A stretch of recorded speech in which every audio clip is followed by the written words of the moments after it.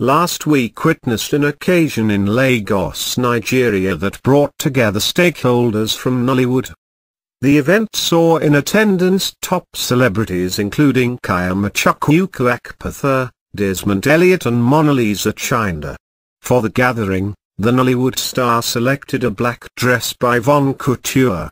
The sleeveless black dress, which features a sequined bodice, a plunging neckline and satin skirt, was from the Nigerian design label's Black Mamba collection displayed at the 2012 Arise magazine Fashion Week.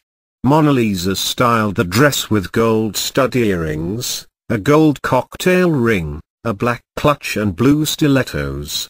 Adding a pop of color with her red lipstick, she completed the look with wavy locks.